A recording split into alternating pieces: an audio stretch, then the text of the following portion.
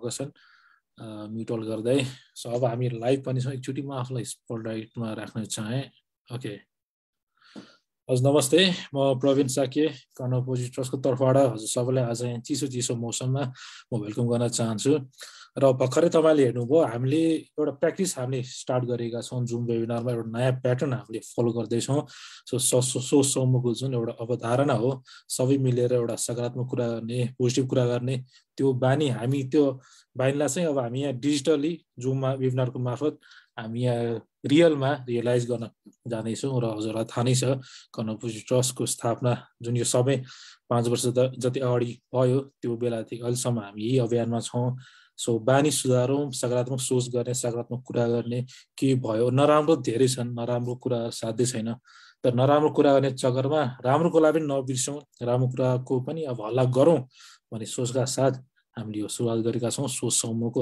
लक्ष्य नै सो रहेको छ र आज म धेरै समय लिन्न र अहिले चाहिँ कर्ना अपोजिट ट्रस्टको अफिसियल मिसन स्टेटमेन्ट म यहाँ प्ले गर्न जाँदैछु so just let me share sound and so okay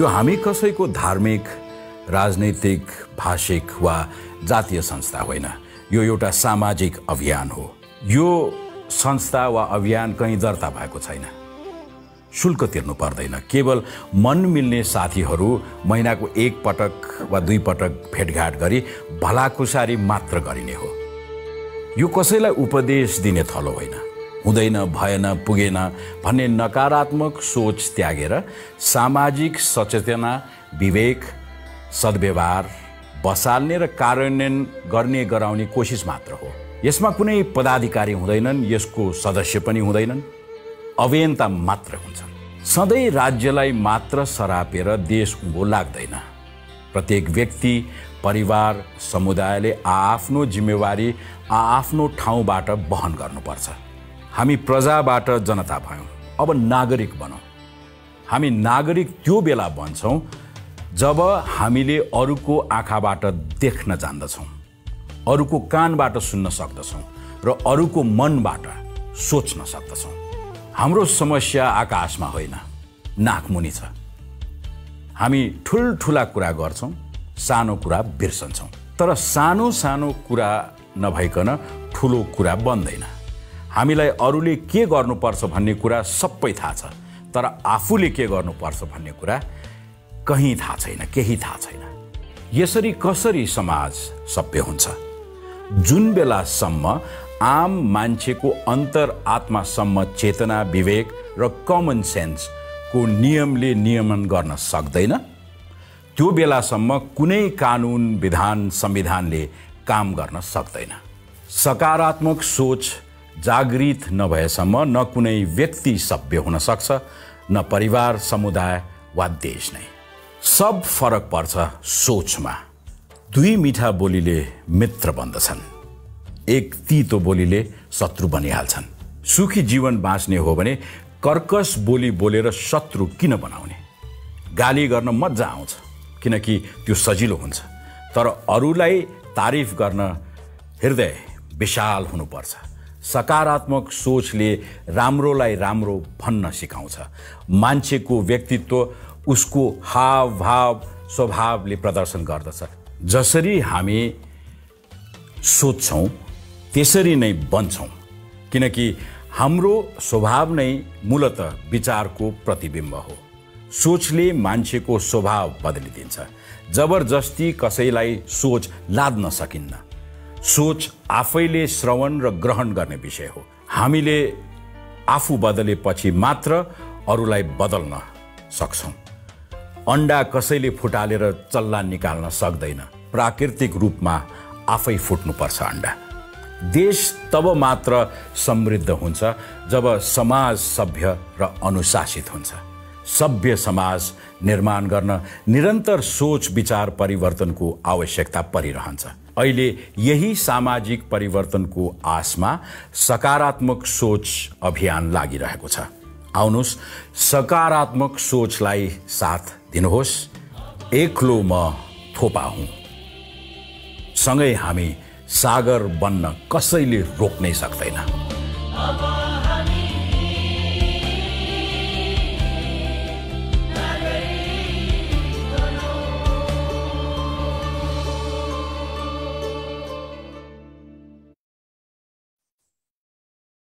okay भर्खरै सुन्नुभयो कर्ना पोजिटिभ ट्रस्टको अफिसियल मिसन स्टेटमेन्ट र अघि प्रोग्राम अफिसियल स्टार्ट गर्नुभन्दा अगाडि हामी इन्फर्मल कुरा गर्दै बसेका थियौँ र यो अभियानको बारेमा यो वेबिनारको बारेमा यो 2 वर्ष हुन लागेको छ यो वेबिनार यहाँसम्म आइपुग्दा र यो वेबिनारको एउटा स्ट्रेन्थ र सबसे सबल पक्ष के रहेको छ भन्दाखेरि हजुरहरू नै रहनु भएका छन् हामी अभियन्ता गर्न सर हामी युथहरू त छँदैछौँ र बेस्ट पार्ट अफ हाम्रो वेबिनार हाम्रो अभियान चाहिँ हाम्रो अडियन्स बेस हो अब म स्क्रिनमा हेर्न सक्छु एकदम हाम्रो भेटरान सिनियर अडियन्स सरहरू हामीसँग जोडिनु भएको छन् र सिनियर संरक्षणविद तीर्थ सर पनि मैले भर्खर देखेँ सरलाई ध्रुव sir pioneer in mental health well-being sir हुनुहुन्छ दिवाकर सर जोड्नु भयो भावकृष्ण कार्की सरसँग हामीले भर्खरै कुरा गऱ्यौँ so best part of the webinar is तपाईहरू जुन एउटा थिङ्क ट्याङ्क नेसनली र इन्टरनेसनली नेपालकै रिनाउन्ड थिङ्क ट्याङ्क यहाँ हाम्रो जमघट भएको छ यही हजुरको जुन एउटा प्रेजेन्सले गर्दा हामीलाई पनि ऊर्जा थपियो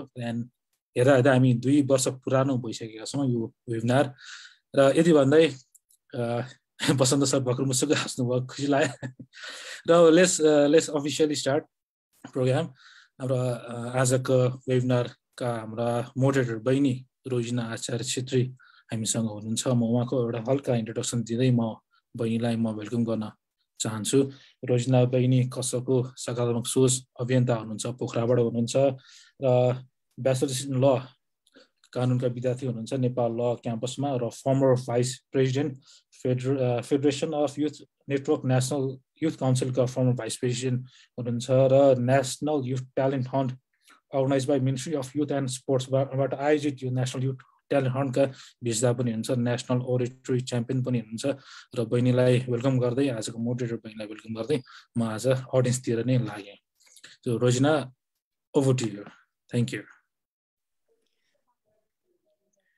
Thank you so much, Pravin Dai. नमस्कार सम्पूर्णमा यहाँहरु सबैजनालाई सर्वप्रथम त म यस जुम वेबिनारमा समस्त कर्ण पोजिटिभ ट्रस्ट परिवारको तर्फबाट हार्दिक स्वागत गर्न चाहन्छु। मेरो नाम रोजिना आचार्य छेत्री सोच समूह अभियन्ता र हामीले विगत 2 वर्षदेखि हरेक हप्ता यसैगरी हैन भर्चुअल विधिबाट चाहिँ विभिन्न विषयमा विषयविज्ञहरूलाई नै बोलाएर छलफल गर्ने विचार विमर्श गर्ने र अल्टिमेटली सकारात्मकता फैलाउने एउटा प्रयासमा हामी निरन्तर लागिरहेका छौं र यहाँहरु मध्ये अधिकांश हाम्रो यस जुम वेबिनार सिरिजमा चाहिँ यहाँहरु नियमित रूपमा नै उपस्थित हुँदै आउनु भएको छ र यसको लागि हामी निकै नै आभारी छौं र आज यहाँ नयाँ महानुभावहरु जति पनि जोडिनु भएको छ उहाँहरु पनि आजको यो कार्यक्रम सुनिसकेपछि चाहिँ आउँदा वेबिनारहरुमा चाहिँ यहाँहरु पनि नियमित रूपमा नै सहभागी हुनुहुनेछ भन्नेमा चाहिँ म पूर्ण विश्वस्त छु र आजको हाम्रो कार्यक्रमको शीर्षक रहेको छ नेपाल 7 दशकको झलक Nepal 7 decades at a glance र हामीसँग आज रिसोर्स पर्सनको रूपमा हुनुहुन्छ डाक्टर पूर्ण कान्ता अधिकारी सर हुनुहुन्छ र यो 7 दशकमा नेपाल विभिन्न खालका परिवर्तनहरु रूपान्तरणहरुबाट गुज्रिएको छ हामीले देशका आर्थिक सामाजिक राजनीतिक भौतिक विभिन्न पक्षहरुमा चाहिँ भएका परिवर्तनहरु रूपान्तरणहरु हामीले देखेका छौं भोगेका छौं तर यी भए गरेका जति पनि परिवर्तनहरु चेन्जेसहरु छन् यी परिवर्तनहरुलाई चाहिँ हामीले वास्तवमा नै क्रिटिकली अथवा लजिकली हामीले कतिको केलाएका छौं हैन समीक्षा गरेका छौं कि छैनौं विश्लेषण गरेका छौं कि छैनौं हामी कता चुक्यौं अथवा चुकेका छौं अथवा हामीले सिक्नुपर्ने पाठ के हो हैन यो चाहिँ मेजर क्वेशन हो जस्तो लाग्छ मलाई र आज हामी यही सेरोफेरोमा रहेर आजको हाम्रो यो वेबिनार चाहिँ अगाडि बढ्नेछ र मैले भनि पनि सके हामीसँग आज रिसोर्स पर्सनको रूपमा डाक्टर पूर्ण कान्ता अधिकारी सर हुनुहुन्छ र म ढिला नगरिकन सरको ब्रिफ इन्ट्रोडक्सन यहाँहरुमा चाहिँ प्रस्तुत गर्न चाहन्छु र सरको ब्यानर प्रेजेन्ट गर्दिनको लागि डिस्प्ले गर्दिनको लागि म प्रवीण दाइले रिक्वेस्ट गर्छु okay thank you so much so तपाईहरुले देख्न सक्नुहुन्छ पूर्ण सरको ब्यानर पनि डिस्प्ले भइसकेको छ सो उहाँको एकाडेमिक ब्याकग्राउन्डको कुरा गर्नु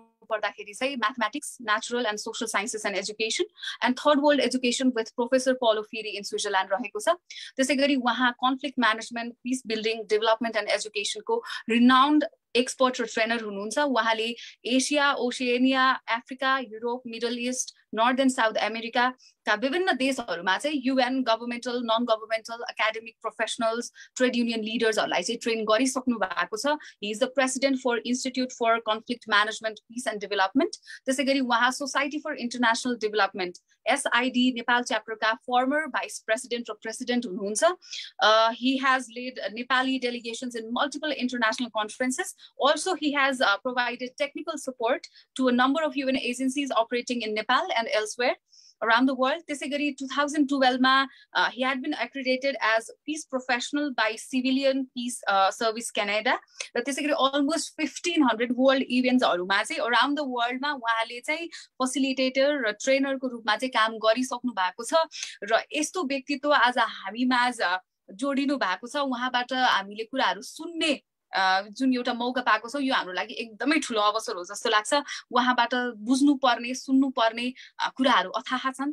सो त्यो कारणले गर्दाखेरि चाहिँ म ढिला नगरिकन म यो फ्लोर चाहिँ सरलाई नै दिन चाहन्छु र सरको प्रेजेन्टेसन लगत्तै चाहिँ हामीले एउटा क्वेशन एन्ड आन्सर सेसन पनि राखेका छौं जसमा चाहिँ सरको प्रेजेन्टेसनको दौरान यदि यहाँहरुलाई आजको विषयवस्तुसँग सम्बन्धित कुनै पनि खालको प्रश्न अथवा चाहिँ जिज्ञासाहरु मनमा उठ्छन् भने चाहिँ तपाईहरुले च्याट बक्समा चाहिँ त्यो ड्रप गर्न सक्नुहुन्छ र त्यो चाहिँ लास्टमा सरको प्रेजेन्टेसन सकिसकेपछि चाहिँ सरले एड्रेस गर्नुहुनेछ। सो यति भन्दै म ढिला नगरिकन फ्लोर चाहिँ डाक्टर पूर्ण कान्ता अधिकारी सरलाई नै म दिन चाहन्छु। पूर्ण sir, the floor is yours. धन्यवाद छ रोजिना जी। अस्ति अचानक कर्णजीसँग धेरै समयपछि जम्का भेट भयो र अनि लौ न अब एक दिन यस्तै गफ गर्नु पर्यो भन्ने कुरा गर्नुभयो र अब आज हामी त्यही गफ गर्नलाई भनेर जम्मा भएका छौँ भन्नु पर्यो। अब मैले एउटा चाहिँ तयार गरेको छु, के भन्छ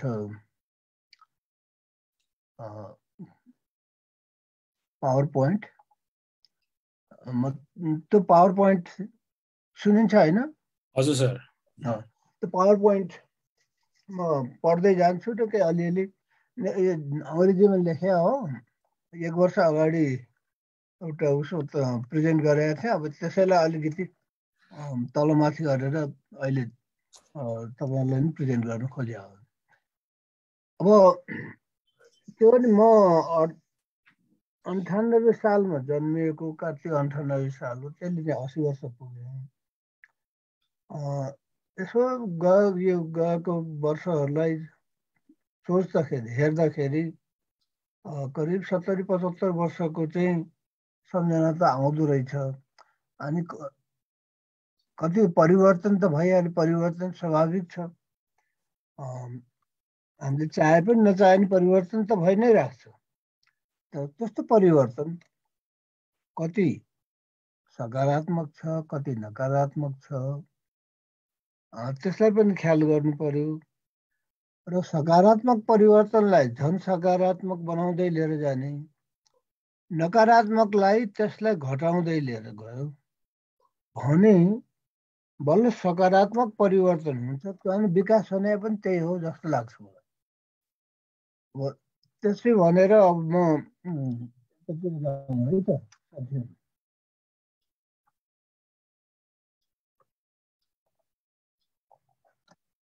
अब चेन्ज इन आउटलुक, हाम्रो सोच दृष्टिकोणमा केही फरक देखिएको छ। From एथनोसेन्ट्रिक to global outlook. पहिला हामीहरू आफ्नै गाउँघर, आफ्नो टोल, आफ्नो परिवार त्यसमा बढी सीमित हुन्थ्यो। संसार भने आफूले देखेको, आँखाले देखेको थियो। पहाडतिर हेर्ने भने आफ्नो त्यो आँखाले देखिन्जेलसम्म चाहिँ माइत मावली सबै त्यही भित्र पर्थ्यो घर। अनि काठमाडौँमा पनि करिब टोलमै सीमित हुन्थ्यो। इभन महाराजगञ्जलाई चाहिँ काठ भन्थे। महाराजगञ्जबाट असिन जानु पर्यो भने सहर जाने हो भन्थे त्यतिखेर। म जब 7 सालमा काठमाडौँ आएको थिएँ त्यो बेलामा।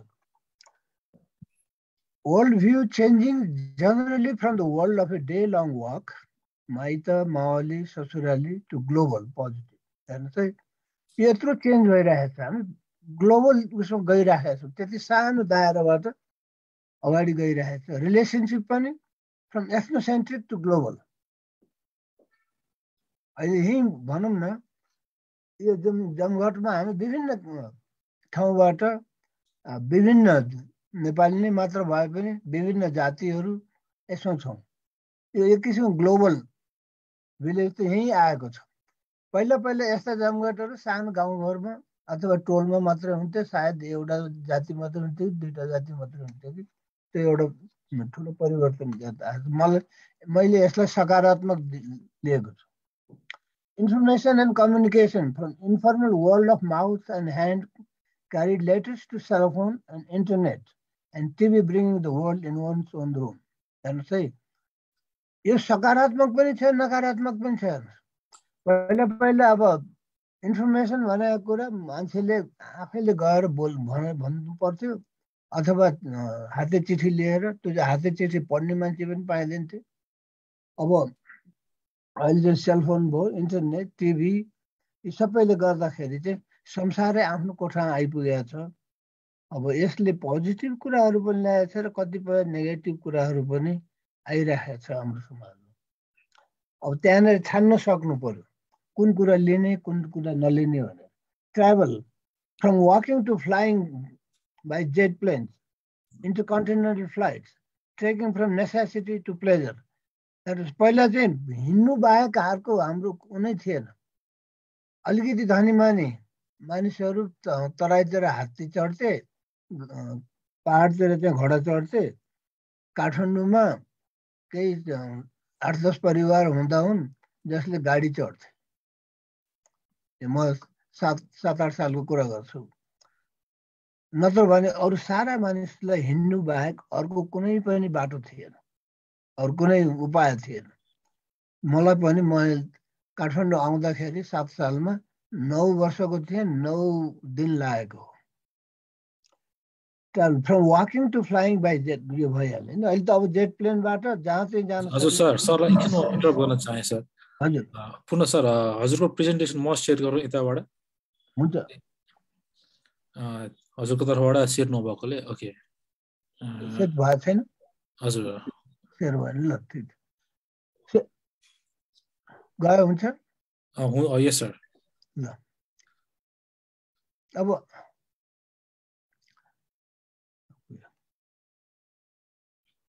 सेन्सिटिभ हो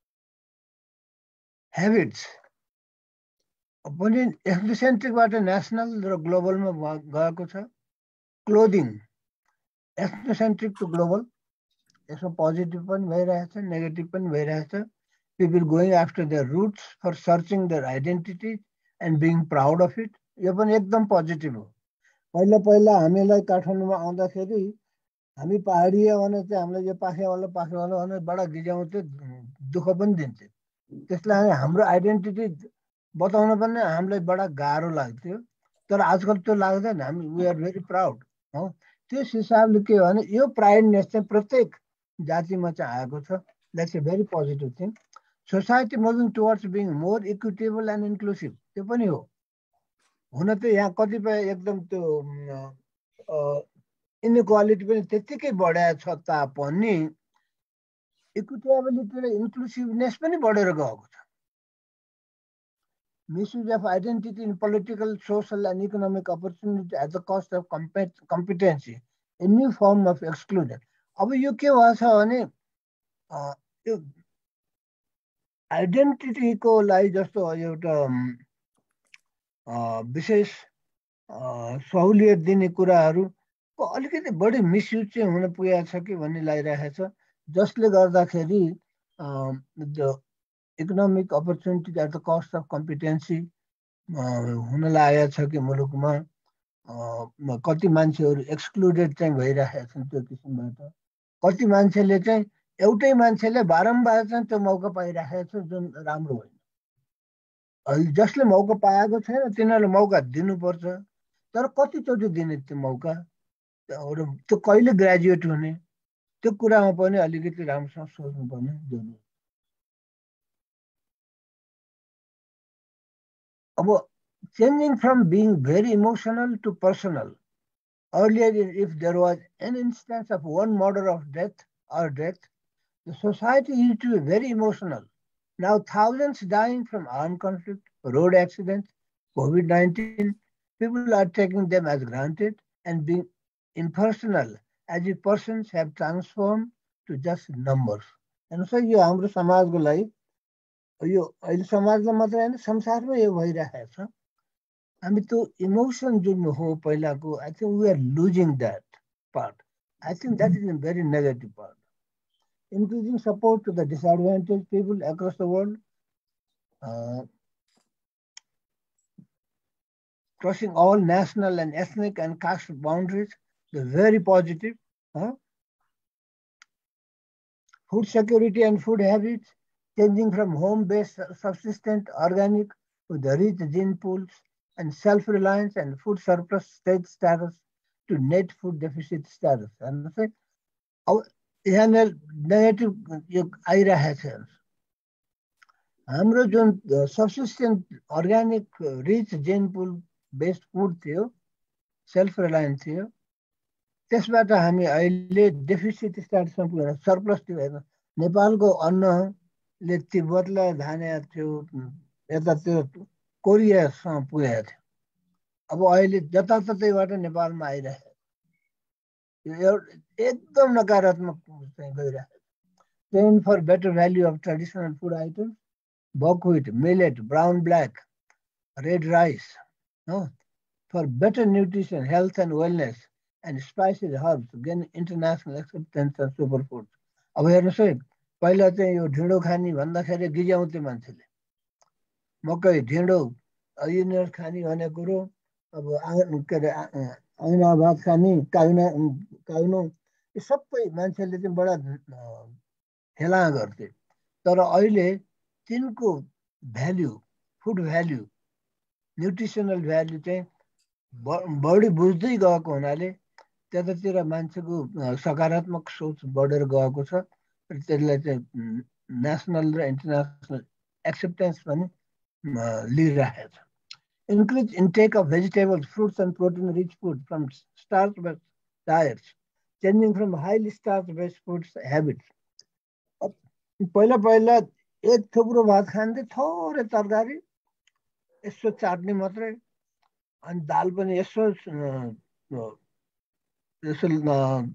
छौनी मात्रै, त्यस्तो किसिमको प्रवृत्ति थियो हामीहरूको खोइमा। तर अहिले चाहिँ दाल तरकारी अब अरू चिज पनि खाने, बरु भात कम खाने, त्यो उसमा चाहिँ गएको छ। द्याट्स भेरी पोजिटिभ, जसले चाहिँ न्युट्रिसनल स्ट्याटस पनि बढाएको छ, हेल्थ बेटर भयो। र साथै नै हाम्रो चाहिँ फुड सेक्युरिटीमा पनि त्यसले ठुलो परिवर्तन ल्याउन सक्छ। Changing from ethnic centric food habit to national and international. अब पहिला एक थरी मात्रै खाना खान्थे मान्छेले, अर्को खाना गाह्रो मान्थे, तर अहिले सबै किसिमको खाना मान्छेहरूले लिन थालेका छन्। अब अन्तर्राष्ट्रियकरण पनि भइरहेको छ, यो चाहिँ पोजिटिभ कुरा हो। Personal change in value of food, rice-eating government servants have made believe that grains other than white rice are not suitable to eat, causing local food insecurity by neglecting the cultivation and consumption of locally grown grains, making local people dependent on imported rice in remote Himalayan and hill areas. For example, Jumla products. Okay. अब अहिले चाहिँ के भइरहेको छ, मैले एकचोटि सुर्खेतमा यस्तै ट्रेनिङको दौरानमा त्यहाँ जुम्लाका साथीहरू थिए। मैले के भने यी भाते कर्मचारीहरूले जुम्लेलाई पनि भाते बनाएर चाहिँ त्यहाँ ऊ चाहिँ आयो, अन्नको सङ्कट आयो। होइन भने त्यहाँको स्थानीय मान्छेले चाहिँ उब्जाएको चिज खाने र त्यसैलाई बढावा दिएको भएदेखि त यो सङ्कट त आउँदैन थियो होला नि भनेको हो त नि भने। अनि मैले के भने त्यतिखेर यो माओवादी चलिरहेको थियो। अहिले नि यदि म प्रचण्ड बाबुराम भएको भए त यो चामल ओसार्ने प्लेन खसालिदिन्थे। त्यसो भएदेखि त्यहाँ स्थानीय मान्छेहरूले आफ्नै स्थानीय चाहिँ कुराहरू चाहिँ उब्जाउँथे अनि त्यहाँको चाहिँ ऊ पनि राम्रो हुन्थ्यो होला भन्ने कुरा पनि गरेन। अब हेर्नुहोस् यो अहिले चाहिँ के भइरहेको छ, Jumla products are gaining positive value. This is very good. Now people are realizing the change. Agricultural practice with adoption of imported chemical and hybrid-based foreign seeds leading to loss of gene pools and environmental destruction, causing a reduction of land productivity and starvation in some remote rural areas. यो अत्यन्त नकारात्मक कुरा भइरहेको छ। कृषि विकासको नाममा अन्धाधुन्द किसिमबाट बाहिरको बिउ, बाहिरिया चाहिँ मल, किटादीहरू यी सबै ल्याएर, विषादीहरू ल्याएर जुन किसिमबाट हामीले यहाँ कृषि विकास गर्ने सोच राखियो, त्यसले हाम्रो जिन पुल पनि खत्तम पारेको छ। अहिले कति किसिमका चाहिँ पहिला धान हुन्थे, ती धान देखिँदैन। मकै कति किसिमका हुन्थे, त्यो छैन। त्यस्तै किसिमको अरू ऊ चाहिँ गेडागुडीको हुन्थे, ती पनि अहिले हराउँदै गएको छन्। र यसले चाहिँ फेरि इन्भाइरोमेन्टल डिस्ट्रक्सन अत्यन्त ठुलो चाहिँ भइरहेको छ। त्यस कारणले हामीले के भने अर्काको टेक्नोलोजी राम्रोसँग बुझ्दै नबुझिकन अन्धाधुन्द चाहिँ प्रयोग गर्दाखेरि त्यो समस्या आएको छ। त्यो उसमा पनि भइरहेको छ त्यही कुरा, लाइफ स्टकमा पनि त्यही भइरहेको छ, एग्रिकल्चरमा पनि त्यो भइरहेको छ। अब food security, health. From very poor health services, people used to die with small things like diarrhea, cholera, malaria, TB. So एकदम पहिला त्यस्तो थियो भने with increased access to modern health systems coverage, mortality and morbidity have reduced. एकदम सकारात्मक कुरा भइरहेको छ। यसलाई अझ बढावा दिनुपर्छ। Our increased vulnerability to global pandemics, यसको साथसाथै अब यो फ्लू, HIV, एड्स, कोभिड, यस्ता किसिमका रोगहरूले यो विश्वव्यापीकरणबाट, यो विश्वव्यापीकरणको यो कारणबाट पनि यस्तो भइरहेको छ। Brought by increased mobility of people. Increased solidarity across national and international level. You are a very positive thing. Change from local subsistence and sustainability to global interrelatedness. Positive. तर dependency पनि बढाएको छ. That's a negative thing. Interrelatedness, एक अर्कासँग सम्बन्ध सुधार्ने, एक अर्कासँग के चाहिँ आधारित भएको कुरा, त्यसको एक्सेप्टेन्स चाहिँ जसरी बढिरहेको छ, त्यो चाहिँ एकदम सकारात्मक हो। इम्प्लोयमेन्ट फ्रम एथनोसेन्ट्रिक टु ग्लोबल, पहिला पहिला आफ्नै एउटा जातले दिएको काम मात्रै गरिरहेका थिए मान्छेहरूले, अब अहिले त्यो चाहिँ गएर मान्छे चाहिँ मोर ग्लोबल सबै किसिमको चाहिँ इम्प्लोयमेन्टहरू लिन तयार छन्। त्यो पोजिटिभ हो। तर साथसाथै त्यहाँनिर एउटा नेगेटिभ कुरा के भइरहेको छ भने हाम्रो ट्रेडिसनल स्किल्सहरू लोप भइरहेको छ। It's very negative thing. The आर्टिफ्याक्ट्स are डिसअपियरिङ। एउटा भन्नुहोस् अहिले यो कस्तो छ, मैले चाहिँ पाएको छु भने पढ्न साक्यजी, अब तपाईँहरूको ऊ चाहिँ साक्यहरूले गरिराखेको काम जो ऊ हो, ताम्रको कामहरू, पितलको कामहरू, संसार प्रसिद्ध काम नेपालमा हुने यति ठुलो काम हुन्छ। अहिले कस्तो रहेछ त भन्दाखेरि आफ्नो परिवारभन्दा बाहिरकोलाई नसिकाउने, आफ्नो केटाकेटी अब त्यो काम नगर्ने, उनीहरू चाहिँ बोर्डिङ स्कुलमा पढ्ने भए, त्यहाँबाट विदेश जाने भए, अरू काम गर्न थाले। अब उनीहरूले आएर त्यही काम त गर्दैन। त्यसले गर्दाखेरि यो हाम्रो पुरानो जुन हो आर्टिफ्याक्ट्सहरू हो, they are in a terrible difficulty or subsistence. त्यस कारणले I think we ought to do something. I have some ideas on this. Maybe one day I will talk with Karna how we can go about it. Youth going abroad for higher education, increase global outlook, एकदम त्यो positive हो। बाहिर जाँदाखेरि अहिले भर्खर अहिले हाम्रो चाहिँ युएबाट बोल्नुभएको भाइले त्यहाँको कति राम्रो सकारात्मक कुरा पनि लिएर आउनुभयो। त्यस्तै किसिमको आफ्नो सोच सकारात्मक भएर जान्छ। आफूलाई बढी राम्रोसँग चिन्न सकिन्छ जब हामी बाहिर जान्छौँ। But and up इमिग्रेटिङ as they C no better opportunity. यसमा अर्को के भएर खास गरेर पढे लेखेका मान्छेहरू चाहिँ प्रायः जसो बाहिर गइसकेपछि नफर्कने प्रवृत्ति बढेको छ। किनभने यहाँ मौका त्यो देखिया छैन, देख्न सकेका छैन। यो त्यसमा धेरै कुरा छ। त्यसैमा अब अलिकति मुलुकले काम गर्नै पर्ने छ। त्यसमा high level of corruption in political, administrative and business and state fund use mainly to sustain them. अब हेर्नुहोस् है, जुन किसिमको करप्सन अहिले गइरहेको छ पोलिटिकल, एडमिनिस्ट्रेटिभ एन्ड बिजनेस लेभलमा, जुन किसिमबाट स्टेट फन्ड प्रयोग भइरहेको छ, अहिले भन्नुहोस् यो उसमा जनताको के अरे चाहिँ ट्याक्सको पैसा प्रायः अब सबै नै अब यो के अरे यहाँको नेता के अरे पोलिटिकल नेताहरू र के अरे ऊ चाहिँ हाम्रो कर्मचारीहरू पाल्नमा चाहिँ ठिकै हुने भयो। अरू जनताको लागि के त? जनताको लागि गर्नुको लागि अब रिसोर्स एकदम ठुलो समस्या भएर आइसक्यो।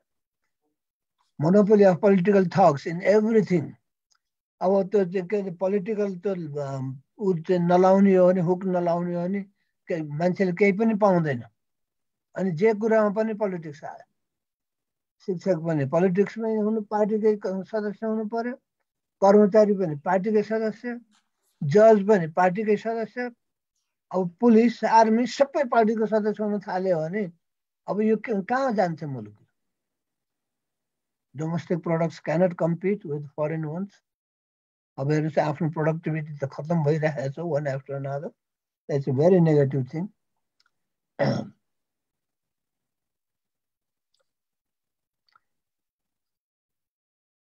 अब अर्को एउटा अत्यन्त ठुलो समस्या government lives and import duty and remittance. यहाँ अहिले के भइरहेको छ भने काम गर्न सक्ने मान्छे पढे लेखेकालाई र मसल भएकालाई सबैलाई बाहिर पठाउने।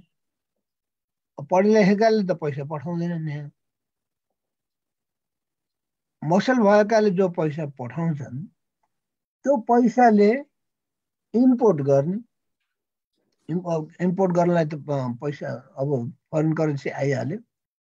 अनि त्यो इम्पोर्टमा ट्याक्स लगाएपछि अनि त्यसबाट चाहिँ अनि अहिले सरकार चलिरहेको छ। गल्ला इकोनोमी भन्छु मैले। गल्ला भनेको चाहिँ पहिला गाउँघरमा मान्छेहरू के अरे ब्रिटिस आर्मीमा गोर्खा रेजिमेन्टमा भर्ती गर्नलाई गाउँमा युवाहरू चाहिँ खोज्न जान्थे। त्यसरी नै अहिले चाहिँ कतिपय चाहिँ म्यान पावर एजेन्सीहरू त्यही गरिरहेका छन्। अनि अनेक किसिमको सात समुद्र पारी पुर्याएका छन्। अनेक किसिमको चाहिँ त्यो ह्युमन ट्राफिकिङको कुराहरू आइरहेको छ। एकदम नकारात्मक कुराहरू भइरहेको छ। अब यसमा अलिकति ध्यान दिन जरुरी छ। Unskilled youth ending up with 3D jobs, dirty, difficult and dangerous. अरू कसैले गर्न नचाहने काम नेपालीहरूले गर्छ। यो मिडल इस्टतिर गएर धेरै जसोले किन हातमा सिप छैन? सिप हुँदाखेरि फरक पर्ने रहेछ। त हामीले म पछि आएर अलिकति कुरा भनौँला त्यसमा। Migration from farm work to 3D dangerous work abroad with increased incidences of human trafficking for 21st century slavery. मतलब यो 21st century slavery हो भन्छ। अहिले जुन भइरहेको छ हो एउटै कुरा राम्रो पक्ष के छ त भन्दाखेरि यहाँ काम गर्न अल्छी गर्ने मान्छेहरू बाहिर गएपछि त अब बाँच्नको लागि जे पनि गर्नु पर्यो। अनि अब अलिकति देखेपछि केही अलिकति ज्ञान गुण पनि सिप पनि हात लाग्ने भयो र काम गर्नु पर्दो रहेछ। काम गरेदेखि त हुँदो रहेछ नि भन्ने किसिमको भावना लिएर फर्कन्छन्। त्यो एउटा एकदम पोजिटिभ कुरा भएको छ। होइन भने अरू पक्ष सबै नकारात्मक। द इकोनोमी यस मुलुक जसरी चाहिँ त्यसमा भर परेको छ नि एकदम नकारात्मक छ. If it increase incidence of disease as HIV/AIDS to break down of families, and कतिपय बाहिर गएका जो काममा गएका मानिसहरूको परिवारहरू विच्छेद भएर फ्यामिली बेस्ड सोशल सेक्युरिटी जुन हाम्रो पुरानो थियो त्यो डिक्लाइन भइरहेको छ र वृद्धहरू जो गाउँघरमा छन् बहुत दुःख पाइरहेको छ. Loss of traditional arts and crafts. Children of craftsmen no longer take the parental trade as they are oriented towards going to foreign countries and take up new professions due to their alienated education. Very negative. Traditional skills dying away due to reluctance in skill transfer to others. अहिले भने मैले आफ्नो परिवारभन्दा बाहिरकोलाई नसिकाउने आफ्नो परिवारको मान्छे त्यस काम नगर्ने भएपछि त्यो सिप लोप हुँदै जाने हो नि. त्यस कारण यो ठुलो राष्ट्रिय पुँजी चाहिँ लोप हुँदैछ साथीहरू. त्यसमा एकदम ध्यान दिनुपर्छ. अब मैले केही साथीहरू यसका केही सिप ह्यान्डिक्राफ्ट सम्बन्धीका साथीहरूसँग बसेर कुराकानी पनि गरे हो. अब तपाईँहरूले यत्रा युथहरू छन् काम नपाएका, तिनीहरूलाई त्यसो सिकाउँ न त हामीले, तिनीहरूलाई सिकाउँ. त्यसो भएदेखि तपाईँहरूको आफ्नो ऊ पनि चल्छ, व्यवसाय पनि चल्छ, त्यो सिप पनि ट्रान्सफर हुन्छ अनि पछि अरूहरूले पनि त्यो चाहिँ लिन सक्छ, के अरे चाहिँ त्यो व्यवसाय लिन सक्छन् र हाम्रो यो चाहिँ सिपलाई चाहिँ अगाडि बढ्दै जान सक्छ. त्यहीतिर ध्यान दिउँ न भनेर चाहिँ भनेको हो. गर्ने त भनिरहेको तर चाहिँ हुन सकेको छैन. From ethnocentric,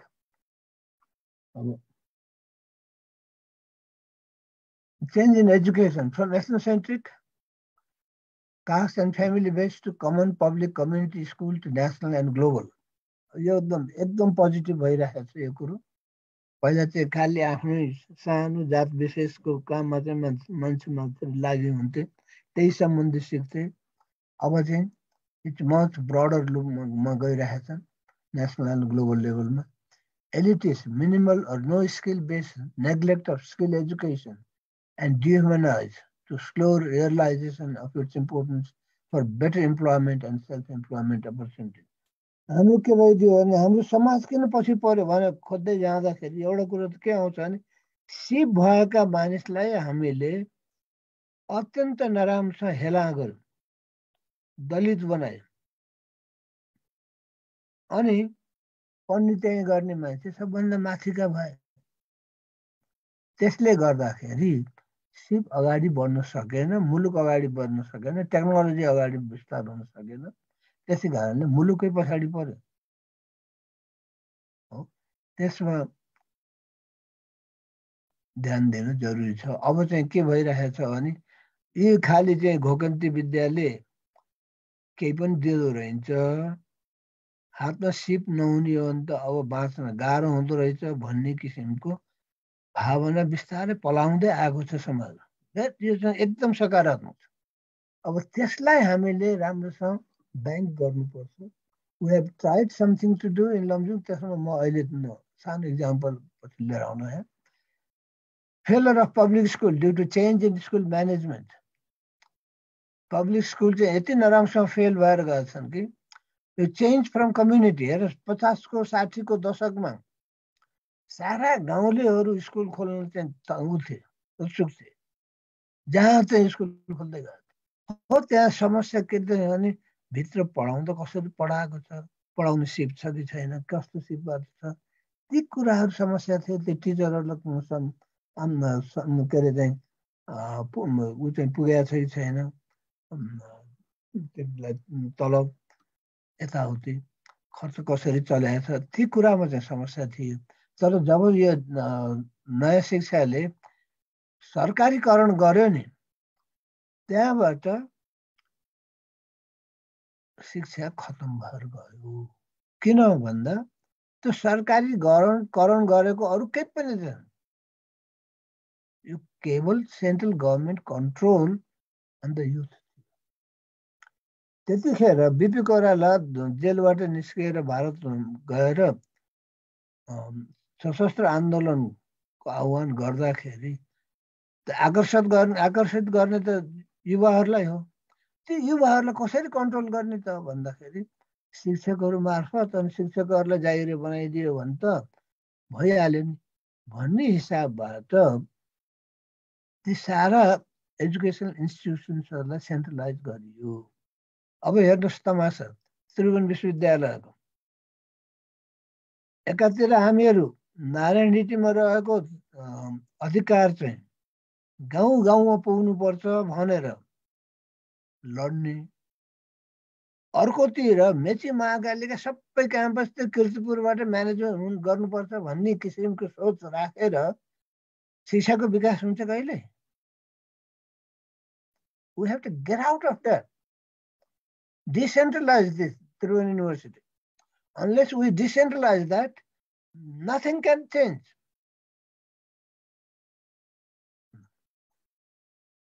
अब यसमा के भने पहिला त राजाले त्यो उ त गरे, राजनीति गरे, तर दुःखको कुरा के हो त भन्दाखेरि राजनीतिक पार्टीले पनि त्यही राजनीति गरे। अब स्कुलहरूलाई, कलेजहरूलाई, युनिभर्सिटीलाई भर्ती केन्द्र बनाए, पार्टीको भर्ती केन्द्र। And then the problem remained. त्यस कारणले अब हेर्नुहोस्, questionable social accountability of teachers leading to failed education. अब डुअल सिस्टममा गयो, public education for the children of the marginalise and private education for that of elites.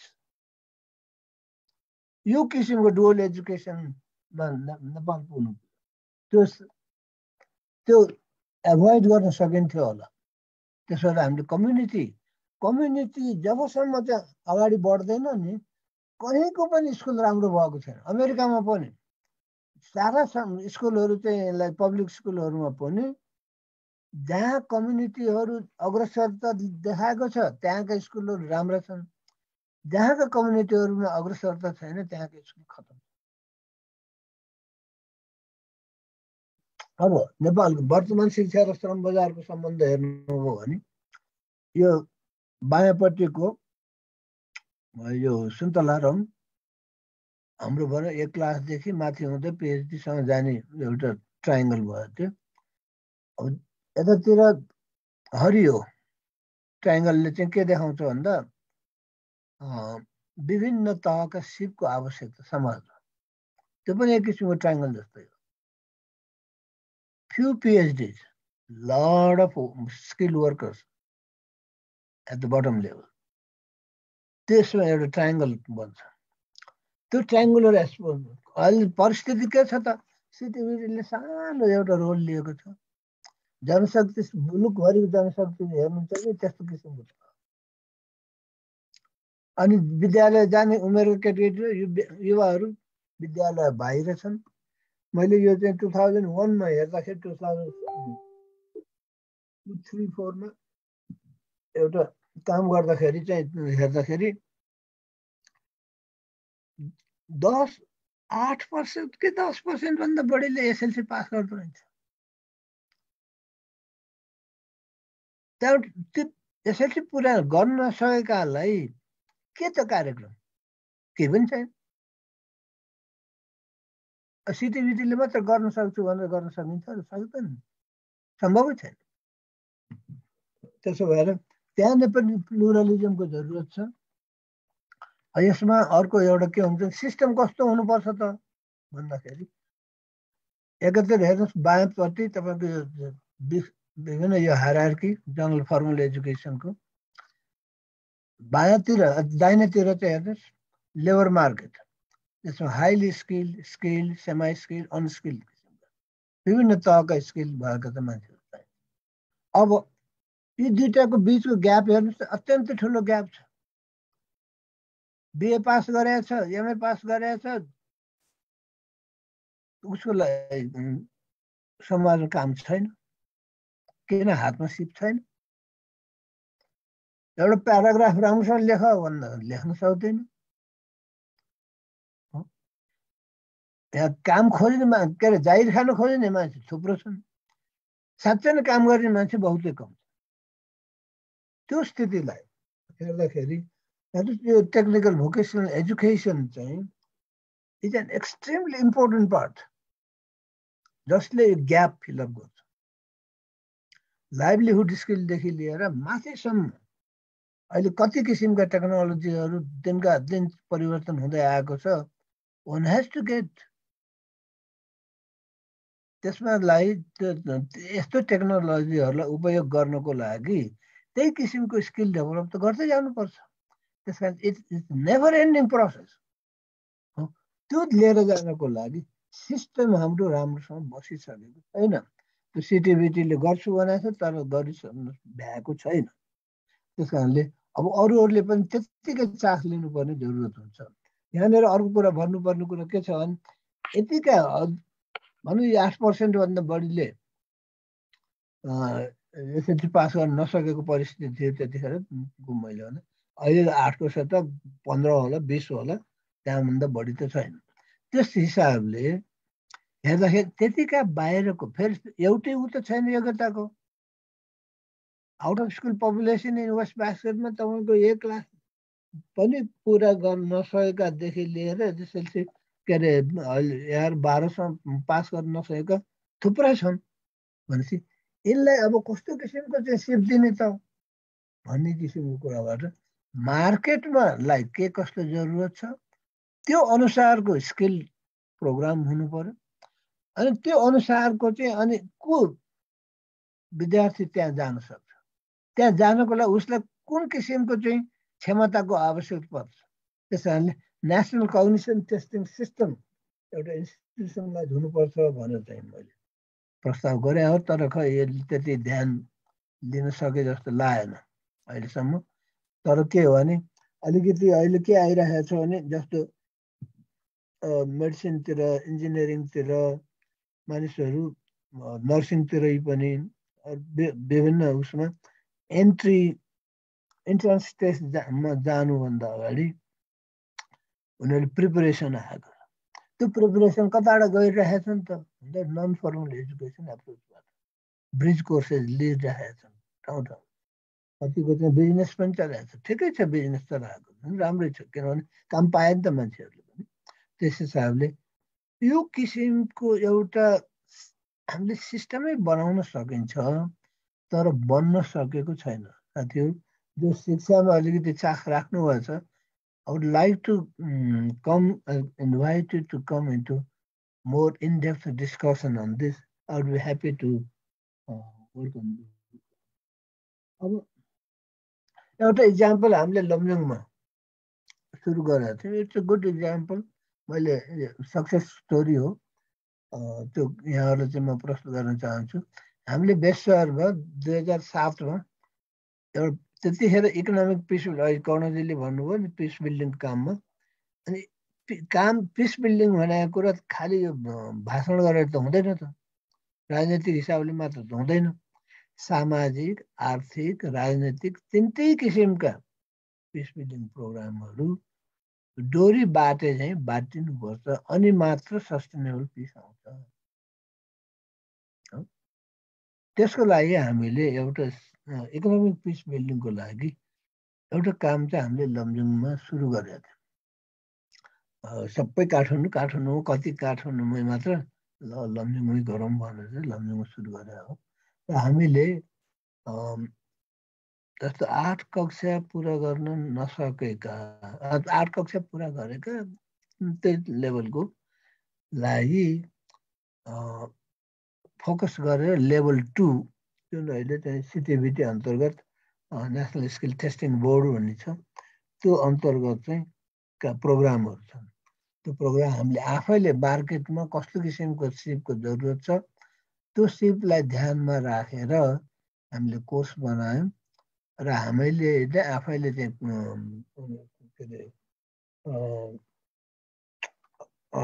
Curriculum चाहिँ पैसा तिरेर चाहिँ पास गऱ्यौँ गराउन लाग्यौँ उसमा अनि हामीले त्यो तालिम दिएपछि चाहिँ एउटा गजबको चाहिँ राम्रो चाहिँ अनुभव के आयो भने 1.5 वर्ष 2 वर्ष हामीसँग तालिम लिएपछि कोही पनि मान्छे खाली बस्नु पर्दैन everybody was employed, self-employed, and making good living. तिनलाई कहीँ जानु परेन र त्यति मात्र होइन इभन स्मल सानो ऊ पनि जस्तो हप्ता 10 दिनको कोर्सले पनि ठुलो परिवर्तन गर्दो रहेछ एकचोटि के भयो भने एकजना महिला आइन एकदम फुलपाती लिएर क्याम्पसमा बडा चाहिँ आँखाभरि आँसु लिँदै फुलपाती किन के भयो भन्दाखेरि ओहो यो क्याम्पस त मेरो लागि त भगवान सरह भयो किन भयो मेरो श्रीमान चाहिँ जम्मा एसएलसी के 5-6 क्लास पनि पढेको थिएन ऊ चाहिँ यहाँ एउटा सानो तालिम लिएर गएको थियो उसमा के अरे मिडल इस्टमा जाँदाखेरि सँगसँगै एसएलसी पास गरेको एकजना बाहुन केटा पनि गएका थिए उहाँ गएर काम गर्दाखेरि त त्यो एसएलसी पास गरे बाहुन केटाले भन्दा मेरो श्रीमानले पनि बढी तलब पाए यहाँको तालिमको आधारमा that skill makes a big change even for employment abroad अब अहिले हाम्रो के अरे युएईमा बसिराखेका भाइले त्यसमा अझ बढी चाहिँ प्रकाश पार्न सक्नुहुन्छ स्किल भएकाहरूको त्यहाँ कस्तो छ परिस्थिति स्किल नभएकाहरूको चाहिँ परिस्थिति कस्तो छ त्यो चाहिँ हाम्रो जति पनि हामीले तालिम दिएका हुन् त्यो लेभल 1 को होस् अथवा लाइभलीहुड स्किलको होस् लेभल 2 को लेभल 3 को यी सबैहरू those who are willing they have gotten work तपाईँको आफ्नो employment self employment दुई किसिमको र they are making quite a good money. Every district needs one multi-skill center like this managed collectively by local palikas. अब यहाँ के छ भने सबै स्थानीय निकायहरूले चाहिँ जिम्मा दिँदै गएको छ सरकारले भनेपछि यी लोकल पालिका मिले भने 4-5 वटा लोकल पालिका मिले भने एउटा राम्रो मल्टी स्किल सेन्टर बनाउन सक्छ जिल्लाको पाइक पर्ने ठाउँ ठुलो जिल्लालाई 2टा चाहिएला 3टा चाहिएला तर लमजुङ जस्तो जिल्लालाई एउटैले पनि पुग्दैन त्यो यो सिटिभिटीको एनेक्स प्रोग्राम भन्दा यो धेरै सस्तो पनि पर्छ म्यानेज गर्न सजिलो पनि हुन्छ र त्यसमा बढी फलदायी पनि हुन्छ भन्ने अर्को यहाँ अब हाम्रो के अरे इन्जिनियर साथीहरू पनि हुनु होला डाक्टरहरू हुनु होला फरेस्ट्रीका एग्रिकल्चरका उहाँहरूको ध्यानको लागि मैले यो लिएर अहिले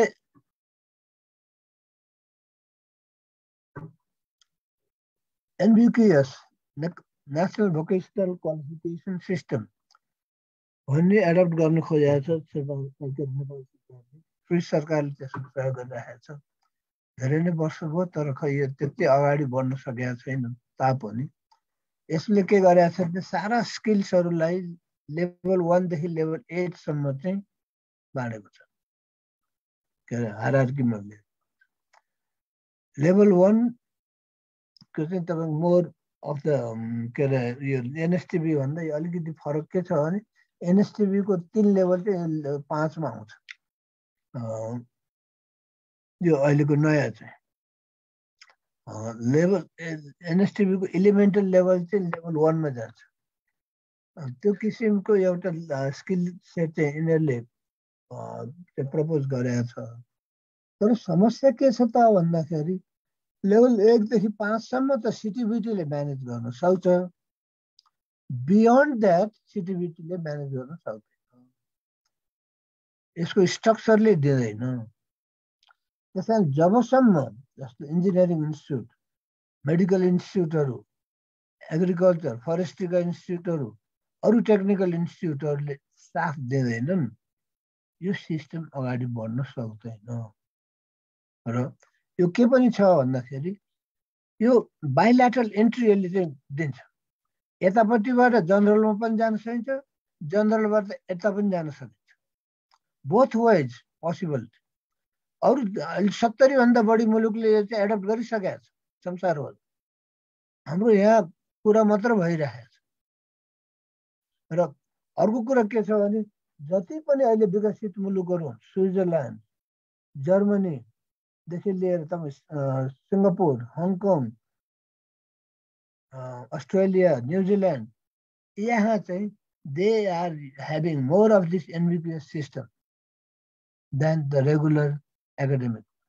8-9 वर्षको जस्तो स्विजरल्यान्डमा क्लास 9 बाटै ग्रेड 9 बाटै छुट्याइदिन्छ। अनि इन्डस्ट्री के अरे चाहिँ स्कुल र कम्युनिटी गभर्मेन्ट मिलेर चाहिँ फाइनेन्स गरेर it's a very workable system. यहाँ पनि हामीले त्यहाँ गर्न सकिन्छ, तर अब त्यो भइसकेको छैन। तर यो एकदमै जरुरी छ, खास गरेर युनिभर्सिटी अहिले आएका नयाँ युनिभर्सिटीहरूले कमसेकम यो एडप्ट गर्नुपर्छ, त्यही नयाँ कुरा गर्ने हो। र मैले चाहिँ साथीहरूलाई के भने इन्टिग्रल एजुकेसनमा जानु पर्यो, नयाँ युनिभर्सिटी। आइभरी टावर बनाएर बस्नु होइन university. This university should be the centre for collective promotion of the society and should provide formal, non-formal, informal, technical education programs, all kinds. And model दिन सक्नु पर्यो। र चाहिँ साथसाथै युनिभर्सिटीले खालि एक ठाउँमा बसेर लेक्चर दिने होइन। It should be geared towards transformation, परिवर्तन ल्याउन सक्नु।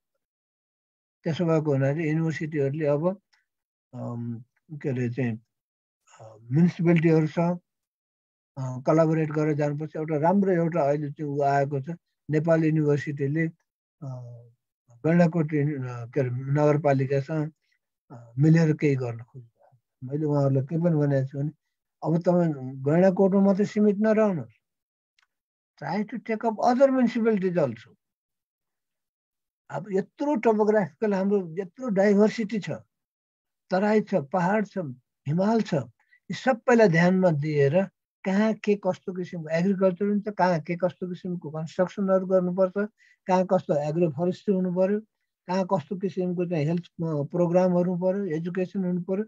You have to work on this with the different municipal level. त्यो चाहिँ युनिभर्सिटीले यसरी गर्न सकिन्छ है भनेर चाहिँ मोडल दिन सक्यो भने अनि सरकारले त्यसलाई चाहिँ एक्सपान्ड गर्ने हो। अब यो चाहिँ के अरे चाहिँ कुनै मान्छेले कुनै बेला लेखेका किताब घोकाएर चाहिँ के अरे चाहिँ सर्टिफिकेट दिएर डिग्री दिएर चाहिँ ल पढायो भन्ने चाहिँ यो चाहिँ यसो सीमित भएर काम छैन अहिलेको संसारमा। त्यो काम छ, परिवर्तनलाई अँगाल्दै जानुपर्छ र समाजलाई परिवर्तनशील बनाउँदै ल्याउँछ। त्यसमा एउटा क्याटालिटिक रोल युनिभर्सिटीले प्ले गर्नु। Environment, air, water, soil pollution from biological to highly toxic chemical ones. यो बर्बाद छ अहिले मुलुक। यो काठमाडौँ पानी, काठमाडौँको त्यो ground water is all arsenic. किन भन्दा हेभी मेटल्सहरू यो सबै के अरे उदेखि सुरु भएको यो गलैँचा रङ्गाउनेदेखि लिएर अहिलेसम्म गर्दाखेरि चाहिँ असाध्यै टक्सिक छ। काठमाडौँ जस्तो फोहोर सहर संसारमा बहुतै कम होला।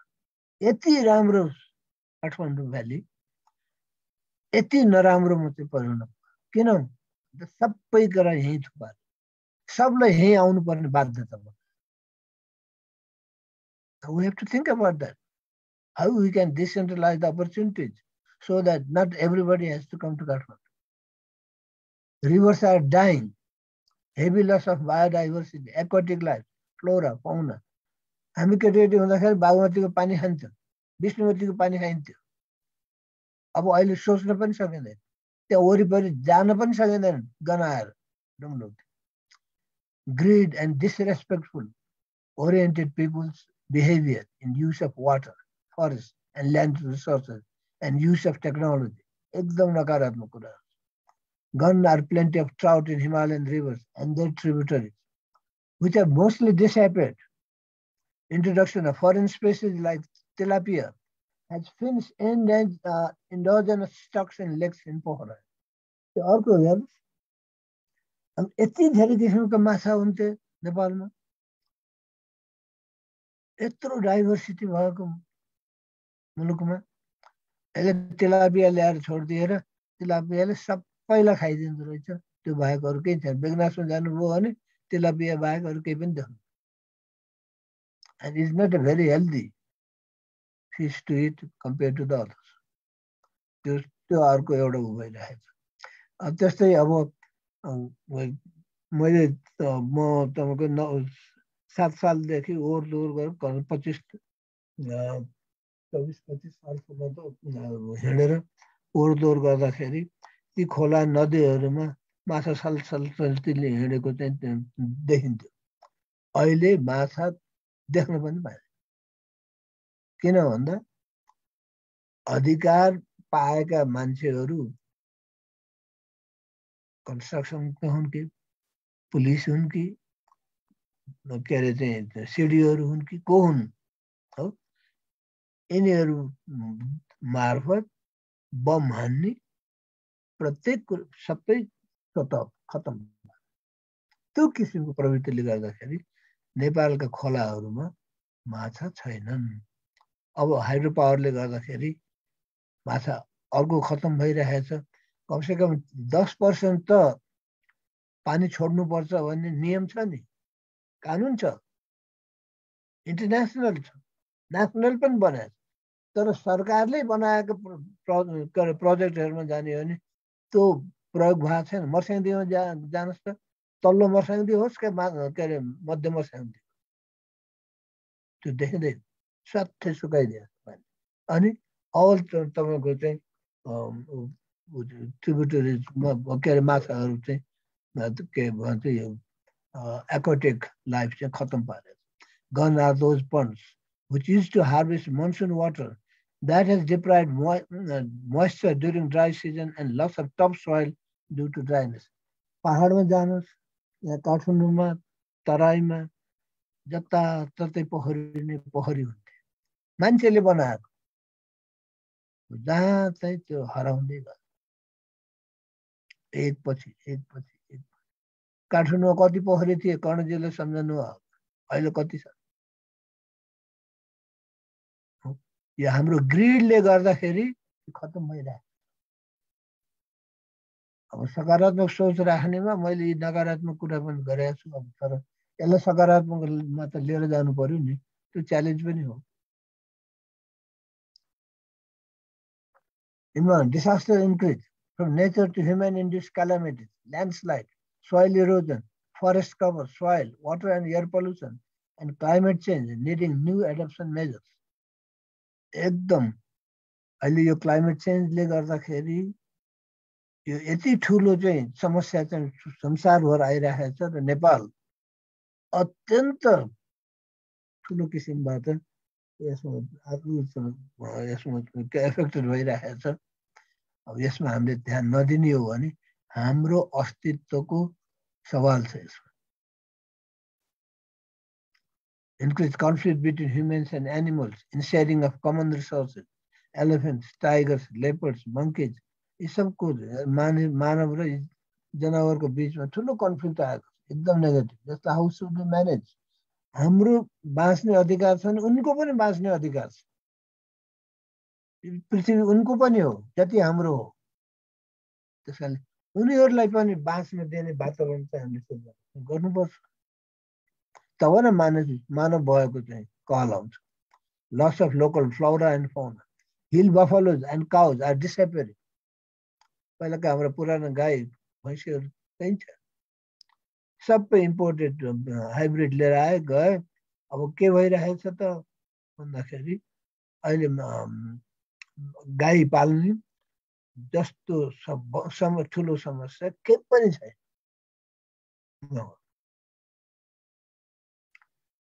huge variety of rice and other grains so हराइरहेको छ technology adaptation with blind faith the negative human habitat increase crumbling down of once thriving rural village to unplanned urban settlements with unhealthy living conditions यति राम्रा गाउँहरू हेर्नु नेपालका जस्तो राम्रा गाउँहरू त संसारमा कहीँ पनि छैन हो मैले 30 वटा मुलुकमा मैले काम गर्ने मौका पाएको छु जहाँ पनि म यसो गाउँमा जन्मिया हुर्किया हुनाले गाउँहरू कस्ता छन् त भनेर यसो म सकभर जाने कोसिस गर्छु।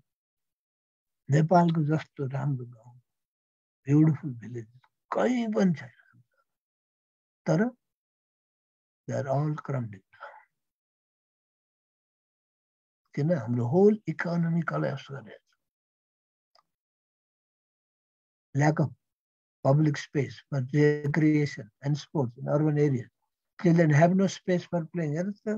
हामी त्यो लैनचौरमा 5-6वटा फुटबल ग्राउन्ड थिए। म यहाँ केटी हुँदा स्कुल पढ्दा त्यो शान्ति विद्यागृहमा पढेको।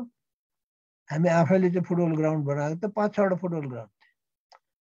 अहिले एउटा पनि त्यो स्कुल अगाडिको चाहिँ बल्ल बल्ल बल्ल त हामीले जबरजस्ती त्यतिखेर गरेको स्कुलको नाममा बनाएको त्यो चाहिँ रहेको छ। नत्र भने एउटा पनि छैन, सबै इन्क्रोचमेन्टबाट। Big drive in encroaching public space by individuals, people with power and mafias. Housing construction from healthy local technologies and inexpensive material to foreign technologies and unsustainable, unhealthy and expensive material. यो अहिले चाहिँ यसमा परिवर्तन नगरिकन हुँदैन। जुन किसिमको technology हामीले युटिलाइज गरिरहेका छौँ अहिले, it's all imported, unhygienic, unsustainable. त्यो टेक्नोलोजी चाहिँ हामीले चाहिँ के गर्नु त अन्त पुरा आउन हाम्रो सस्टेनेबल टेक्नोलोजी, हाइजेनिक टेक्नोलोजी विस्थापित गरिरहेका छौँ। Let's think about that. Looting of national resources at the cost of nature, forest products, extraction from river beds, very negative. Political change from ego and ethnocentrism, Rana plus Shah rule, to pluralism, multi-party democracy and federalism. That's very positive sign that has come in. तर manage गर्न सक्नु पर्यो नि. There are questions and how good we have been in managing these changes. Regime changes. I personally witnessed the Rana regime. Rana शासन पनि बेहोरे, मैले 7 सालदेखि 17 सालसम्मको democracy पनि बेहोरे, पञ्चायत पनि बेहोरे, पछिको डेमोक्रेसी पनि अहिलेसम्मको पनि बेहोरियो। Constitutional monarchy, Maoist arm conflict, Gyanendra direct rule, अब Republic, 2/3 majority parliament, communist party, 5 party consortium. अब के हुने हो थाहा छैन। हो, यत्रो परिवर्तन त भइरहेको छ। यसले के सकारात्मक कुरा ल्याएको छ त, के नकारात्मक कुरा ल्याएको छ? त्यो नकारात्मक कुरालाई घटाउँदै लानु पर्यो, सकारात्मक कुरालाई बढाउँदै लानु। किनभने चेन्ज इज इनेभिटेबल। र कस्तो किसिमको चेन्ज बनाउने भन्ने कुरो त आफ्नो हातको। Late एगोसेन्ट्रिक and एथ्नोसेन्ट्रिक behaviour yet egocentric and ethnocentric behavior has not changed much. That has led the country towards uncertainty, giving room to play for national identity. हामीहरुमै जब चाहिँ एगोसेन्ट्रिक र एथ्नोसेन्ट्रिक बिहेभियर आउँछ त बाहिरियाले हामीमाथि शासन गर्न खोज्नु स्वाभाविक हुन्छ। घर फुटे गवार लुटे भन्ने त उखान छ। Corruption. Increased greed among people, causing corruption and crime. During early days, limited corruption in obtaining government services. Excuse me, sir. हजुर, second line. हजुर, extremely sorry to interrupt, तर अलिकति हामीसँग समय कम भएकोले अलिकति छुट्याउने हो कि भनेर। हस् ल, अब सिधै लाए मेरो, अब एक दुईटा मात्र भयो। Government services monopolized by a few elites. Only a few ordinary people obtain them through tremendous efforts. यसको positive, negative दुईटै छ। During the Rana regime, government did not exist for ordinary people except for paying taxes and judicial and security matters. त्यतिखेर चाहिँ खालि तीनटो कुरालाई मात्रै सरकार चाहिएको थियो। Common people highly exploited by local elites, zamindars and jimwals. Their role is taken over by political thugs. Corruption has now expanded widely in almost all sectors of life, monopoly of influence to wider level of life in terms of education, social services, governance, politics, bureaucracy, and business controlled by local, national, and international mafias. Corruption at all levels has made people believe that federalism is a very expensive phenomenon, outliving its benefits. Compare the number of MPs and ministers of Bagmati province with those of National Parliament of 1959-60. Who pays for them? People. होइन यसमा positive के छ negative के छ अहिले बागमती प्रदेशको MP number र 16-17 सालको चाहिँ के अरे चाहिँ एमपी नम्बर बराबरै थियो मुलुकको अहिलेको चाहिँ क्याबिनेट यो प्रोभिन्सियल क्याबिनेट बढी छ ठुलो छ त्यो बेलाको चाहिँ national cabinet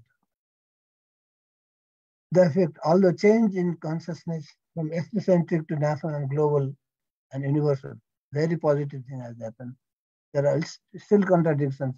Still egocentrism, ethnocentrism, greed are dominant behavior of the Nepal's national scenario.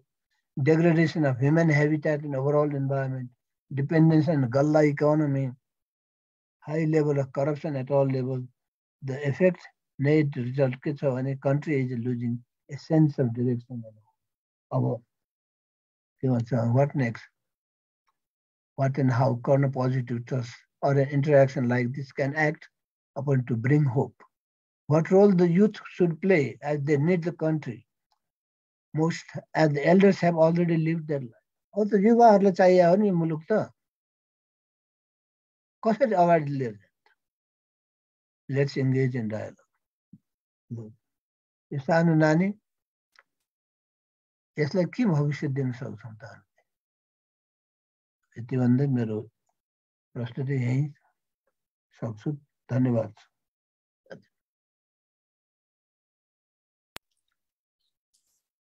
Rojina, please take over.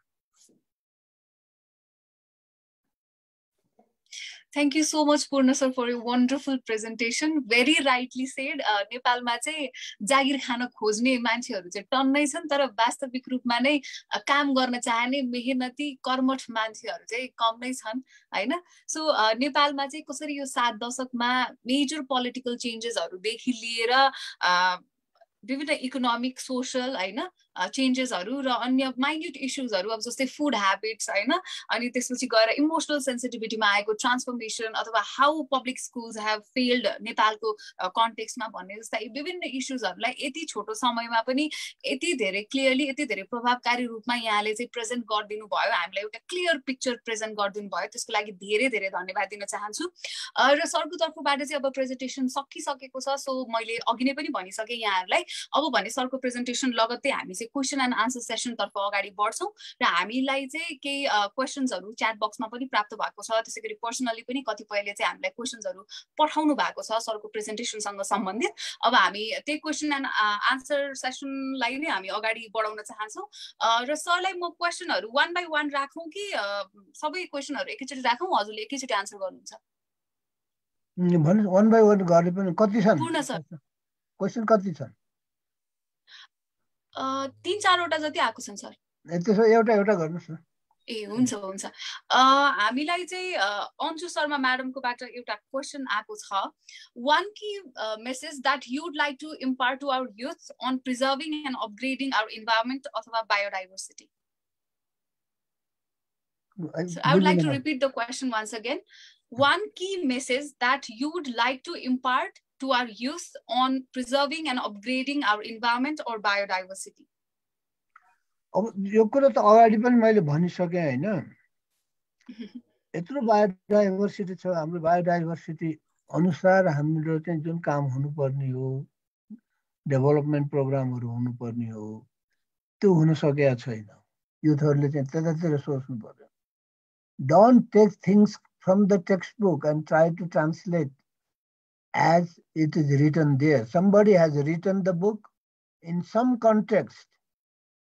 नेपालको आफ्नो कन्टेक्स्टमा त्यसका भएका प्रिन्सिपल्सहरुलाई कसरी एप्लाई गर्न सकिन्छ त्यतातिर हेर्नु पर्यो। गर्न सकिँदैन भने we should challenge those principles. युवाहरुले गर्ने त्यही नै हो जस्तो लाग्छ। हस्, अर्को question. Thank you sir. Thank you. अर्को क्वेसन रहेको छ, तपाईँ विगत 70 वर्षदेखिको अनुभव रहेको छ यो क्षेत्रमा र अहिले हेर्दा तपाईँ विकासको भविष्य कस्तो देख्नुहुन्छ? अब त्यही हो, हेर्नुहोस् यहाँ अहिले दुइटै छ। हेर्नुहोस्, एउटा नकारात्मक के छ भन्दाखेरि पढे लेखेका मान्छे यहाँ बस्दैनन्, बाहिर गएछन्, फर्काउँदैनन् धेरै जसो हो। हाम्रो यति ठुलो रिसोर्स बाहिर गएको छ, ह्युमन रिसोर्स, फाइनेन्सियल रिसोर्स। त्यो एउटा अब त्यसलाई के भने बाहिर नजाऊ भन्न पनि हुँदैन, किन भन्दा आखिर हामीले संसार त बुझ्नै पर्छ, पढ्नै पर्छ, जान्नै पर्छ। तर उनीहरूलाई यहाँ फर्केर काम गर्ने वातावरण चाहिँ बनाउनु पर्छ। त्यहीँनिर सकारात्मक सोचको जरुरत छ। मलाई लाग्छ कर्णजीले यो स्थापना गर्नुभएको trust, it has a very positive relevance to it. Thank you sir. अब हाम्रो एउटा लास्ट क्वेसन छ, तपाईलाई चाहिँ कन्फ्लिक्ट म्यानेजमेन्ट गर्दा सबैभन्दा चुनौतीपूर्ण अवस्था चाहिँ के लागेको छ, कुन लाग्यो? अब यो के हुन्छ नि, पहिला हेर्नु समस्या किन आउँछ भन्दा एउटै वस्तुस्थितिमा जब मानिसको एउटा भन्दा बढी दृष्टिकोण हुन्छ, समस्या त्यहाँबाट सुरु हुन्छ, कन्फ्लिक्ट त्यहाँबाट सुरु हुन्छ। जब मान्छेले आफ्नै कुरा ठिक अर्को कुरा बेठिक भनेर अर्काको कुरा सुन्नै चाहँदैन, तब समस्या समाधान हुँदैन। त्यस कारणले ठुलो च्यालेन्ज त सुरुमै मेरो एउटा उ छ, सानो गेम छ। त्यो गेमले मैले के गर्छु भने यदि कुनै पनि परिस्थितिलाई तपाईले समुच्च किसिमबाट हेर्न, सुन्न, देख्न चाहनुहुन्न भने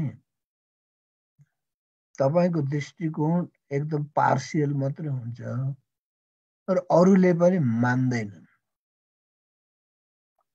त अरूले तपाईको दृष्टिकोण पनि मानुन् भन्नको लागि अर्काको दृष्टिकोण पनि तपाईलाई बुझ्न जरुरी हुन्छ। That's how we go from there. So there are a series of instruments छन्, मैले आफै डेभलप गरेका पनि छन्, अहिले इन्टरनेसनली एभाइलेबल पनि छ, नेसनल एभाइलेबल पनि छन्। यसमा त धेरै नै काम भएको छ।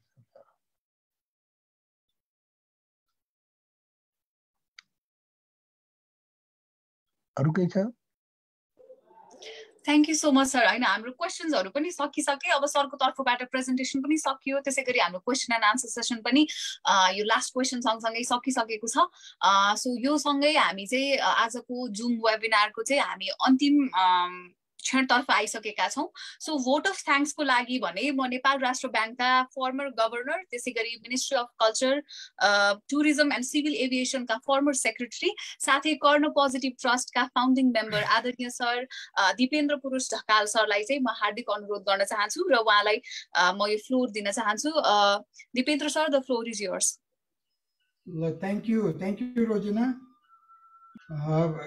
फेरि सुन्न पाइयो तपाईलाई है, बडा खुसी लाग्यो कि आजको मोडरेसन बहुत राम्रो गरिदिनु भयो मोडरेटरको रोलमा, र तपाईको प्रस्तुति त म प्रशंसक मध्येकै एउटा हुँ। बेला बेलामा अनलाइनमा कुराकानी पनि हुन्छ तपाईसँग। So you are doing very good, thank you very much for that. अब पूर्ण दाईले चाहिँ नि, मैले पूर्ण दाई किन भन्छु भने पूर्ण कान्त अधिकारीज्यूसँग म धेरै समयदेखि परिचित छु। त्यस कारणले मैले उहाँलाई दाई भन्दाखेरि अरू साथीहरूले चाहिँ के भने होला यस्तो भनेर नभन्नु होला। हुन त दाईको पनि दारी फुलिया छ, मेरो पनि दारी फुलिया छ, हामी 10 वर्ष मात्र फरक छौँ। दाई 80 हुनुभएको छ, म 70 को लगभगमा पुगेको छु। पूर्णकान्त दाईको विषयमा यदि जति पनि हाम्रा युवा साथीहरूलाई त थाहा पक्कै पनि छैन होला। उहाँ चाहिँ कस्तो मजाको ट्रेनर हो भनेदेखि नि, तालिम दिने व्यक्ति कस्तो हो भने उहाँको एउटा आइसिपिटी भन्ने संस्था छ, जुन अहिले लमजुङकोमा पनि उहाँले त्यो प्रस्तुतिमा भन्नु पनि भयो। नेपालमा यो मेटा कार्डलाई प्रयोग गरेर तालिम दिनेमा त उहाँ गुरु नै हो। उहाँका तालिम त मैले कतिचोटि लिएको छु वास्तवमा। त्यो नेपालमा त्यो लग फ्रेम भनेर सुरुवात गर्दाखेरि सिकाउने मान्छे पनि उहाँ नै हो। र उहाँले चाहिँ नि सिकाएका चेलाहरूले अहिले चाहिँ नि मेटाकार्ड र लग फ्रेमका सादा चाहिँ तालिम दिँदै हिँडे पनि छन्। अहिले चाहिँ नि त्यस्तो छन्। त्यस कारणले he is an institution in itself.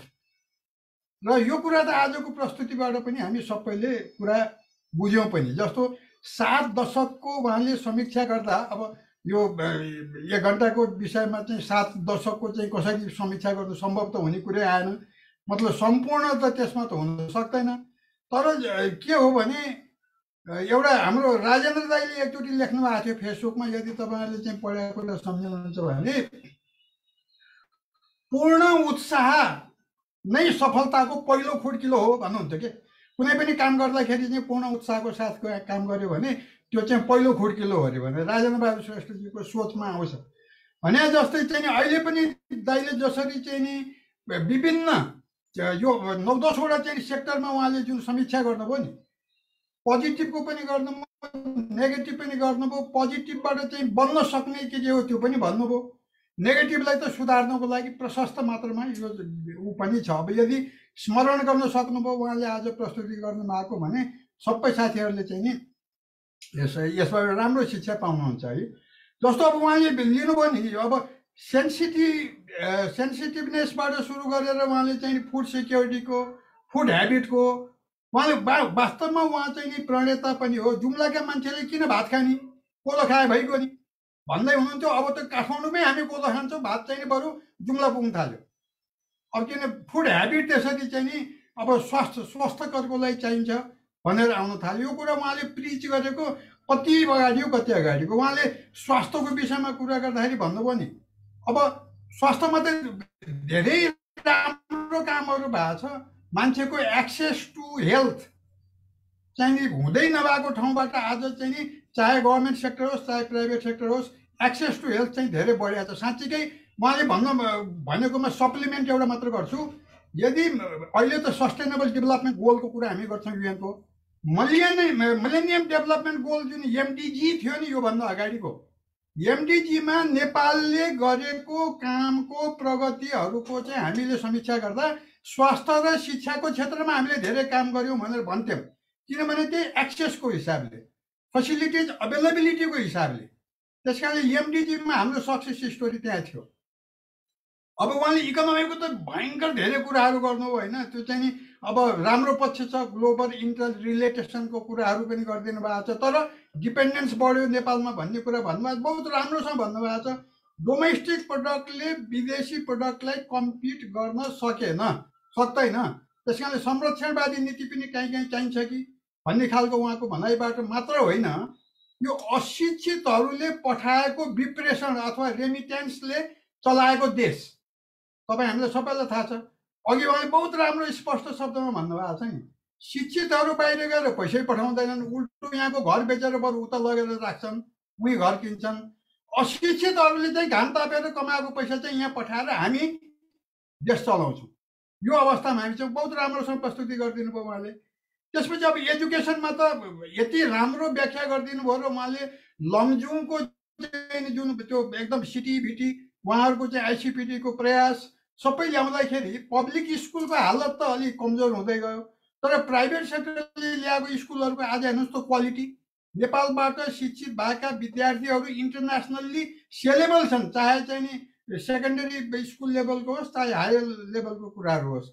त्यस कारणले लमजुङको चाहिँ एक्सपिरियन्सलाई उहाँले ल्याएर स्याट्ट त्यो बेस्ट प्र्याक्टिस भन्छौँ नि हामी, त्यो बेस्ट प्र्याक्टिसको चाहिँ उहाँले बहुत राम्रोसँग प्रस्तुति गर्नुभयो। अनि मलाई यहीँनिर सम्झना आउँछ, यो अहिले यसको चाहिँ जुन निम्तो चाहिँ प्रवीणले पठाएको छ नि, यो अहिले हाम्रो फेसबुकबाट आजकोमा भाग लिनुहोस् भनेर, त्यहाँ चाहिँ नि उसले कोट गरेको छ हाम्रो पूर्ण दाइलाई।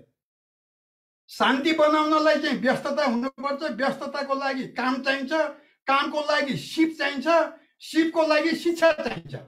र वास्तवमा लमजुङको प्रोजेक्ट हेर्नुहोस् त आज त्यही उद्देश्यबाट प्रेरित छ। उहाँको मुखबाट आएन, तर मैले यसलाई यसरी व्याख्या गर्छु भने त्यस कारणले this इन्टरकनेक्सन of the conflict and piece management शिक्षा सिपसँग जाँदाखेरि म बेला बेला सम्झिन्छु कि सुस्मितालाई फेरि सम्झिन्छु है आज, अन्यथा नमान्नु। सुस्मिताले लेखेको कुरा फेसबुकमा हिजो अस्ति तपाईँहरूले पढ्नु भएको छ, यदि फलो गर्नुहुन्छ उहाँलाई भने उसले चाहिँ स्वस्थानी र शिक्षाको विषयमा एउटा चाहिँ सानो लेखेकी छ, यो स्वस्थानी पढ्नको लागि भनेर चाहिँ घर घरमा स्वास्थ्य मान्छेहरूले स्वस्थानी पढ्न पनि जान्नु पर्यो भनेर प्रौढ शिक्षा सुरु भयो। अनि घरका आमाहरूले पनि पढ्न थाले भने चाहिँ शिक्षा त्यसरी बढेको छ। आज स्वस्थानीको चाहिँ कथा पढ्ने र सुन्नेबाट पनि बढेको छ भनेर सुस्मिताले लेखेकी छन्। Thank you Susmita. वास्तवमा that also is very pertinent here when you talk about the education things. एन्भाइरोमेन्टमा जाँदाखेरि अब हुन त यहाँ तीर्थ श्रेष्ठ नै हुनुहुन्छ होइन, अब एन्भाइरोमेन्टको चाहिँ पुरै ज्ञाता मान्छे, मैले त्यसमा धेरै भन्नै पाउँदैन वास्तवमा। हो ड्राइङ रिभर्सहरू पनि भयो, टक्सिक पनि भयो होला, पन्ड्सहरू पनि गयो होला, तर राम्रा पक्ष पनि छन् दाइ। डिसास्टर पनि भयो होला, ठिक छ, तर राम्रा पक्ष पनि छन्।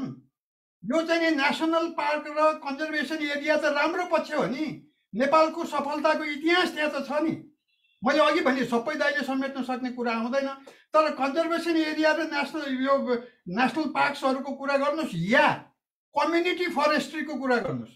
कम्युनिटी फरेस्ट्री भनेको यो देशमा भएको कम्युनिटी फरेस्ट त सक्सेस एक्जाम्पल हो। यो चाहिँ पुरा एसियामा वी आर नम्बर 1। अरूहरूले फलो गरेका छन्, जसले इन्भाइरोमेन्ट फर्काएर ल्याएको छ, ग्रिनरिज बढाएको छ, जनताको सहभागिता बढाएको छ, रिसाइक्लिङ अफ द रिसोर्सेस भएको छ। त्यसैले पोजिटिभ कुराहरू चाहिँ नि इन्भाइरोमेन्टमा कयौँ चिज भएको छन्। बायोडाइभर्सिटी लस पनि भएको छ, एकातिर सही कुरा हो। ह्युमन हेबिटेटको कुरा गर्नुभयो, त्यो त एकदम सही कुरा हो दाइ। कि चाहिँ तपाईँले भन्नुभएको कुरो पब्लिक स्पेस त छैन, किनभने यहाँ चाहिँ नि राजनीतिज्ञहरूले सक्यो भनेदेखि त टुँडी खेललाई पनि भाग लगाएर मारिदिन्छन्। यहाँ त पक्कै हो त्यो तपाईँले भने जस्तो। त्यो चाहिँ ओपन स्पेस चाहिँ छोड्ने भन्ने कुरो त पुरै छैन। यहाँ चाहिँ नि काहीँ कुनै पनि लोकालिटीमा एउटा हुन्छ नि बगैँचा, गार्डन सार्डन भन्ने, पार्क भन्ने, त्यो त के पनि नै छैन। त्यस कारणले यो एकदमै क्रम्लिङ डाउन छ। यो पब्लिक स्पेस छैन। प्राकृतिक स्रोतको दोहन असाध्यै बढिया छ। त्यो कुरा त म साँच्चै मान्दछु भने ऊ यहाँको ढुङ्गा चाहिँ बाहिर बेचेर पैसा कमाउने अस्ति बजेट आएर हल्ला खल्ला भएर रोकिएको थियो नि भने त्यतातिर पनि उद्योग हुन्छौँ हामीहरू। अब करप्सनको त कुरा गरेर साध्यै छैन दाइ। अब त्यसको त एउटा पूर्ण सेसनै चाहिन्छ वास्तवमा। र करप्सनमा दाइले थोरै छुनुभयो होइन। अब यसलाई अलि हँसी मजाकको हिसाबमा म अर्को कुरा भनौँ, करप्सनले देश बिगार्छ, यसमा कसैले होइन भन्दैन। एउटा हिन्दुस्तानीले नेपालमा आएर चाहिँ नि एउटा चाहिँ नि के अरे प्रवचन मैले सुनेको थिएँ, उसले बडा राम्रो कुरा भनेको थियो कि मलाई मजा लाग्यो हँसीको रूपमा। Corruption is a time saving machine हो अरे उसले भन्यो।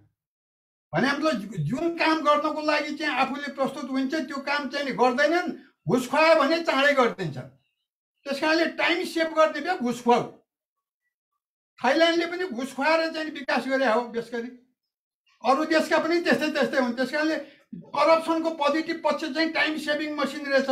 त्यो चाहिँ क्षमता भएकोले मात्र गर्न सक्ने कुरा भयो। अब वाट नेक्स्ट भन्दाखेरि युथको कुराहरू पनि उहाँले गर्नु पर्यो। दाइले भने एउटा कुरा मलाई असाध्यै राम्रो लाग्यो, म सबै साथीलाई भन्छु, उहाँले ग्रिडको कुरा गर्नु नि, लोभ। त्यो लोभले गर्दाखेरि चाहिँ धेरै बिगार्यो भनेर उहाँले एउटा चाहिँ भूमिका निकाल्नु भएको छ, सही हो। यो लोभले चाहिँ नि यस्तो बिगारेको छ हामीमा। लोभ पनि मात्र होइन, चाँडै चाहिँ नि पाऊँ, यो यसो गरौँ भन्ने लोभ जुन बढेको छ। यहाँ महात्मा गान्धीको कोटेसन तपाईँहरू सबैलाई थाहा होला नि, एकदम पपुलर कोटेसन हो। The earth has everything to meet the needs of the people but not the grade.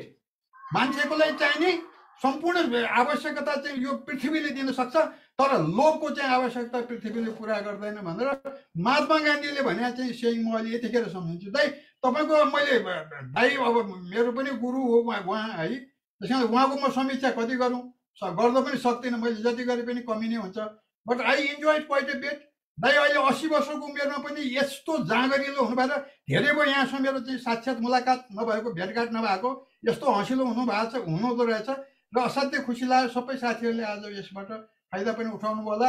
यो हाम्रो चाहिँ फोरममा आइदिनु भयो, सायद पहिलोपटक हो कि जस्तो लाग्छ मलाई। यो पार्टिसिपेन्टमा म त्यति साह्रो देखा जस्तो लाग्दैन दाइलाई।